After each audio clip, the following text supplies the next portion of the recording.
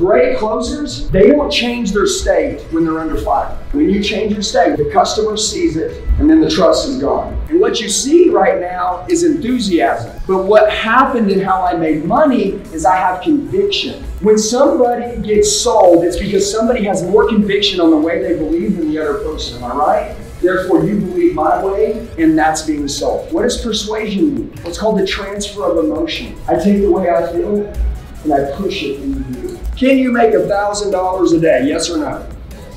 Okay, everybody in this room has the ability to make this. Every single one of you. You got enough customers. You just gotta be believable. You have to be someone they've never seen in their life. I don't want you to be a car salesman. People are sick of car salesmen. Be an advisor. Be someone they haven't seen. When we negotiate, we're not gonna say things anymore like up to, no more than, meet me in the middle, reward yourself, your life's worth it. Your neighbors just said that and they walked out. The guy they bought their last car from said, I want you to learn how to stand there and close it and be confident. And these 3 words that I wrote down: fearless, bulletproof confidence. To get triggered, it means to be shocked, right? Being shocked shakes people. To be triggered, it means to get your feelings hurt. How many times, this is so funny, man, this is just comical. Guy tells you on the lot he's gonna buy the car, comes inside and says, you know what, man, I'm not gonna buy the car anymore. All of a sudden, salesman gets butt hurt over. You were great, you're in a good mood, you're fired up, energetic, laughing with them, and you get shaken. And you know what happens? You change your state. You are gonna get told no before you get told yes, right? People want to tell you no before they buy. So will you be scared of no anymore? No. And my goal is after the day, some of you guys, you're sitting here like, hey man, I don't want an objection. Dude, you need to get out of here with objections. Objections are what people did before they purchase. Every time before someone gets close to buying, they try to talk themselves out of it real quick, am I right?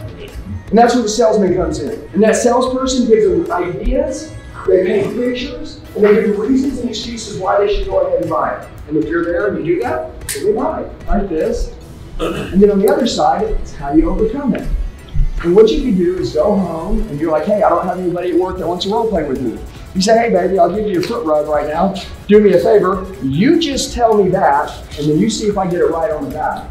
And then you start tattooing the word tracks on your heart. Your words either advance the sell forward or they take it backwards. How many times have you seen a salesman say one word through the whole deal? Happens all the time. How many times do we need to do this more often?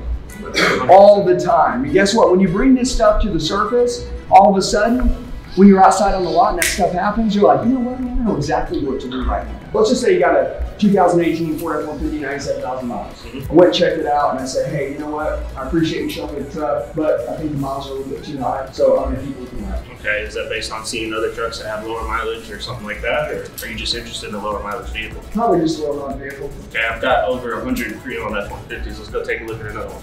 Okay, let's act like you don't have a switch truck, okay? How do you sell me a high mileage truck? Okay, what about the miles is intimidating to you, sir? I just don't think I like that many miles in the truck. Okay, understandably, Fords are one of the most dependable vehicles in the business, especially the F-150, and the #1 selling truck for over 43 years. I wouldn't be too afraid of the miles, but if you are, I do respect that. Do you want to continue taking a look at this vehicle, or do you possibly want to see if we have something else? Okay, good. I love it. That was good. Hey, I got 3 more cars I want to go look at. We'll get out. Can I ask what you're looking at? Yeah, same cars. Same cars, just different years, mileage, stuff like that? Well, actually, all kind of years, all kind of mileage. Okay. I just want to go check them all out before I make a decision. Now, do you like this vehicle? Sure, yeah, it's great. Okay. Just to let you know, we do very comprehensive service on all of our pre-owned vehicles. We do fix our vehicles if they break within the first month, 1,000 miles, so you get a little peace of mind there.